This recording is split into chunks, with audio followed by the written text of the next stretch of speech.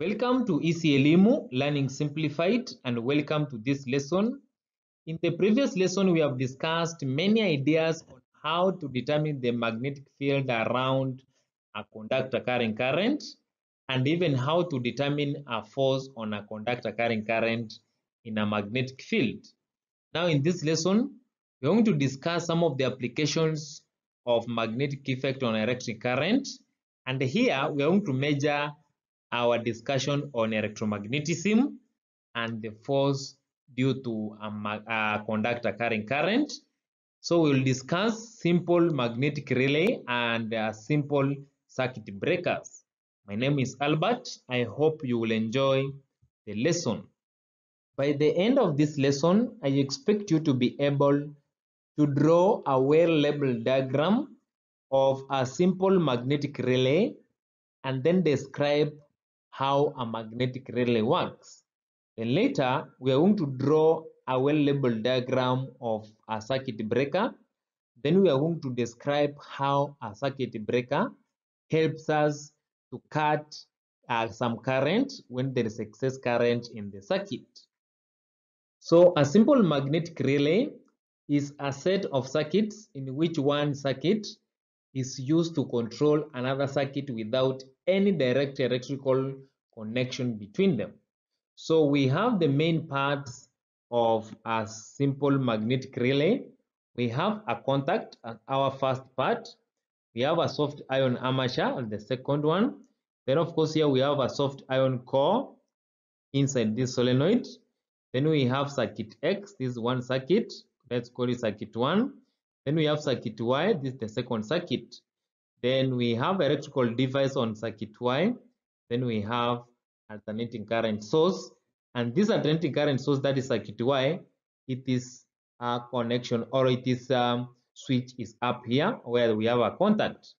So in this case, if you connect this socket here or this switch here at circuit X, what's going to happen? Current is going to flow in this solenoid. When current flows in this solenoid, what will happen? This core here will get magnetized. When this soft ion core inside this solenoid get magnetized, then it will become a magnet.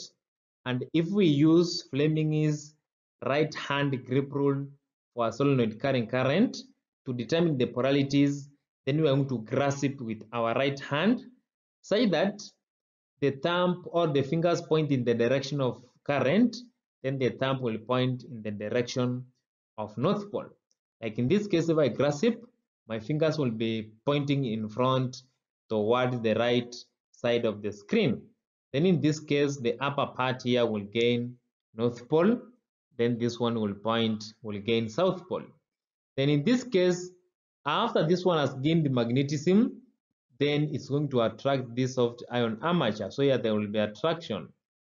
After it gets magnetized, there will be attraction. And when it attracts the soft ion armature, it's going to close this soft ion armature connected to this at this point P is going to close this contact.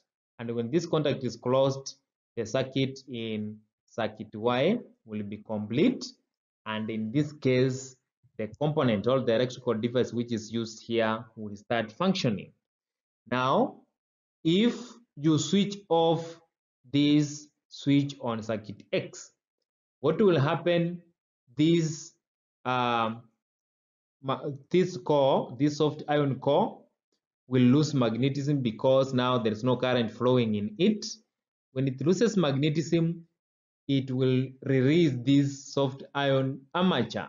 When it releases the soft ion armature, then this contact at P here will not be made, and therefore the components or the devices that we have in circuit X will stop functioning. So in this case, we are using circuit X to control the working of circuit Y, and that's what we call a magnetic relay. So another application that we're going to consider is a circuit breaker. And circuit breakers are used to protect electrical components from excessive flow of current. Now, the main parts of a circuit breaker is that we have the input, it is the electricity from the main sources. Then we have the component that we want to protect using this circuit breaker. Then we have a switch, and this switch is made of a magnetic material. It's made of a magnetic material, but this material has special properties in such a way that it can only be attracted by a very strong magnet, which is formed when there is excess current which this component cannot attain, or this component cannot use, or which can damage this component. So in this case, what happens when there is normal current flowing, then it will be flowing through this conductor. It will make this soft core, this core, to get magnetized, but that magnetism will not be enough to attract this switch. Now, when this current goes high, so that it can destroy this component, this material is made in a way that it will get enough magnetism and it will attract this switch. It will attract this material which is making the switch into itself. When it attracts that material which makes a switch, then this gap will remain and the circuit will be incomplete. When the circuit becomes incomplete, the component stops working. Now, when the current goes low or goes down to accommodatable to this component, then this soft iron core will lose some magnetism. When it loses some magnetism, it will release this switch, or this material is making a switch. When it releases it, it goes back and make a contact. When it makes contact, the component will start functioning again. So this circuit breaker works in a way that when excess current is there, it stops, or it switches off, and when the current is normal, it goes back and make the contact. This is important than those which we use as a fuse, because our fuse, when there's excess current, it blows off. In this case, we don't have anything which is blowing off to replace. Only when the current is in excess, that material is attracted, and then when the current is low, the core will lose some magnetism, then it will release the material back to make contact, and in that process you can have your circuit breaker in the home. Anytime there is excess current, there is no any threat to your components in the house. So that will mark the end of our lesson today.